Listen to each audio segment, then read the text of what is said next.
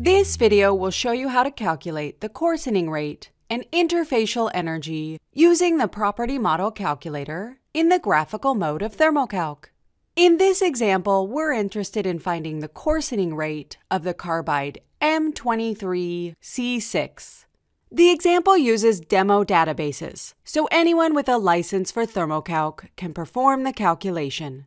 However, it cannot be performed with the free educational package because it uses more than 3 elements. The calculation is based on the property model example General 02 of the examples included in your software. The example used to be called Example T11, but has been renamed to clarify that it uses the property model calculator.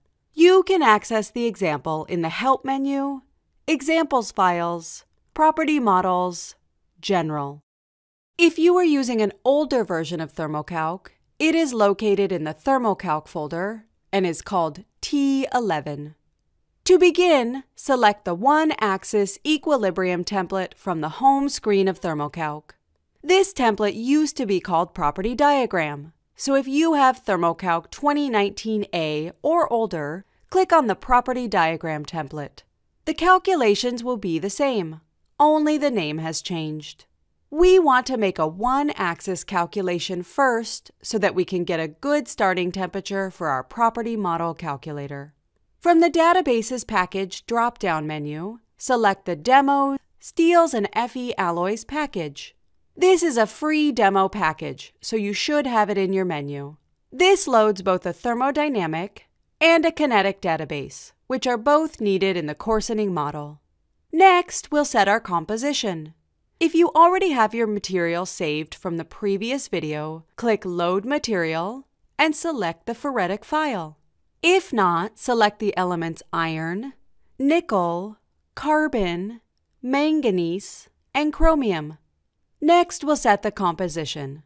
Iron is dependent, so we'll let that set automatically. Nickel is 1.4, carbon is 0.08, manganese is 1, and chromium is 17. This sets iron to 80.52. Now we need to configure our calculation, so select the Equilibrium Calculator node. Change the temperature unit to Celsius. We'll use the default values for temperature, pressure, and system size, so make sure your values match mine. Notice that the composition we set in the system definer auto-populated here. Under Axis Definitions, set the quantity as temperature, the minimum to 400, and the maximum to 2000 to give us a nice view of the plot. Our calculation is now configured, so select Perform Tree at the bottom center of the program. Once the calculation is complete, a plot will appear in the results pane.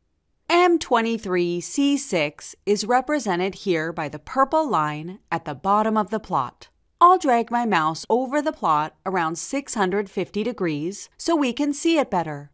When I hover my mouse over M23C6, we can see that it is only a small amount of the phase. We can see that at this temperature, there is only one other phase present, BCCA2. So we'll use that in the property model calculator. When I hover my mouse over it, we can see that it is a large amount of the phase at this temperature. We're now done with the one-axis calculation, so right-click on the system definer, hover over Create New Successor, and select Property Model Calculator. We're doing a coarsening rate calculation, so check the box next to the coarsening model. A pane will appear where we can define our conditions. If you click on the Description tab, you can learn about the model and how to set it up. In Thermo-Calc's Property Model Calculator, when you use the coarsening model, it will automatically calculate interfacial energy, so we do not need to select that model. Change the temperature unit to Celsius and set the temperature to 650 degrees. Notice that the composition we set in the system definer auto-populates here as well. Under the Configuration tab, set the matrix phase to BCCA2 because it was the other phase present at 650 degrees. Set the precipitate phase to M23C6 because that is the carbide we are looking for. Next, we need to select our calculation type. We recommend that when using the property model calculator, you always run a single calculation first to make sure the calculation is valid. So select Single, then select Perform. The calculation will run in the event log. When it is done, the last line of the event log will say, "The sub-process completed normally." If the calculation worked, you will see the coarsening rate and interfacial energy. If the calculation failed, it will say NaN, which means not a number. If this happens, check your configurations for errors or try different starting values. We got two numbers, a coarsening rate of approximately 2.4 to the -28 and interfacial energy of approximately 0.263. So we know that the calculation was successful, and we can move on to a more complicated calculation. Note that results may vary slightly with different versions of the software. Select the grid calculation type.